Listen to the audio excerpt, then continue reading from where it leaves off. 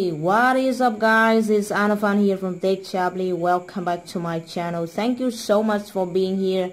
Today in this video I'm going to show you how to take a screenshot on this Android tablet. Here I've got an Android tablet, guys. So now we go ahead and show you how to take a screenshot on this tablet, okay?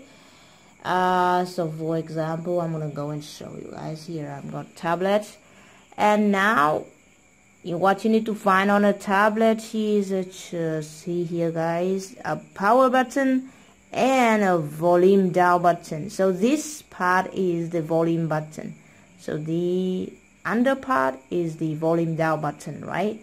So upper part is the volume up.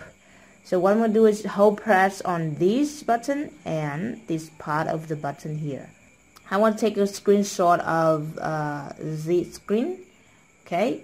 So I'm going to hold press on both of that button at the same time. Now I'm going to do that. 1, 2, 3.